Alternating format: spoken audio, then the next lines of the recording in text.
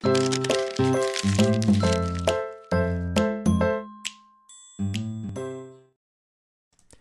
is up, guys? Welcome to video 10 here. We're getting close to the ending. Of course, we've got a lot of heavy lifting towards the end with animating Mario and really doing the bulk of the work and getting this game to be an actual game.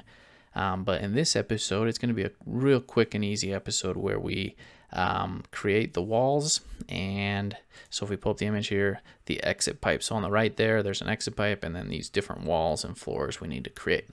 So if we go over to our text editor, go ahead and go into entities, and let's go down to our helpers object here, and let's create a new helper. And this class that we'll be creating is going to be a wall. So we'll create a class function, and I need an X, a Y, a width, and a height. And this is going to have a type on it, and it is equal to a string of wall. The reason why we're doing these types is for collision detection later on. We need to know what we're colliding into. And then the rest of this is pretty basic, straightforward. We set it to the width and height that are passed in to us. Okay, just like that. And let's do the same thing. Let's copy this. It's going to be almost exactly the same, but it's going to be an exit pipe. So let's change the name to exit pipe. It does have an X, Y, width, height, and then this will be changed to exit pipe is the type. Okay, let's save that. Now let's go to the top and actually add these to our entities object inside of the data object. And so what I'll go ahead and do is here, I'm going to create an exit pipe. There's just one in this level.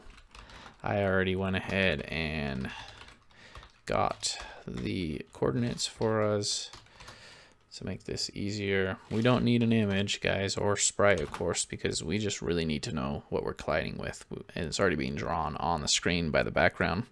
So the X is 624 pixels over from the left, 432 pixels from the top. The area is 144 pixels wide and 168 pixels tall. So now we have the exit pipe. Let's go ahead and just make sure that we add him to our data object here. Exit pipe, oops, pope, huh? Exit pipe.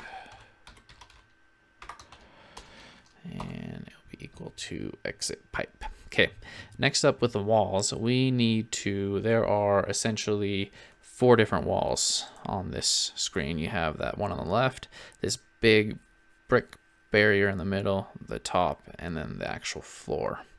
So what I'm going to go ahead and do is I am going to create kind of the same thing that we did with the coins. I'm going to do var equals wall locations, and I'm going to set that equal to an array, and I'm going to pass in multiple coordinates.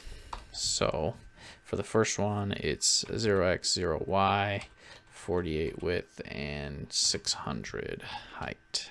I forgot to add the spaces there for readability. And let's add another one. The coordinates for this one will be 0, 528, 768, and 72.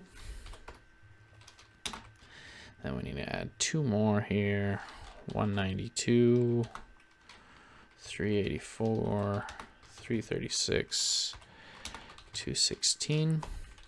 Last array inside of our array here, 726, 0, 42, and 600, just like that. Okay, then I'll come down here. Let's create an array. So data dot entities dot walls array. Set that equal to an empty array. Come down here. I'll do wall locations dot for each. Create a callback. So be location. And what I need to do is I need to create a new wall class for each of those 4 coordinates and the data that we created. So that will be real easy. We're going to be pushing them into the walls array. We'll do new entities dot helpers dot wall. What I'll be passing in is this. So the first object in each of the arrays is an X. The second is the Y. The third is the width. And the fourth is the height. Just like that. Okay, so now we can save that. That is created. So now we have walls and an exit pipe that we can now go ahead in the next episode and apply or create really our physics engine. So our collision detection is what we'll be handling in the next episode. And yeah, just a disclaimer, by the way, I showed in the last episode, if you pulled up, or at least on the video, I pulled up for you guys.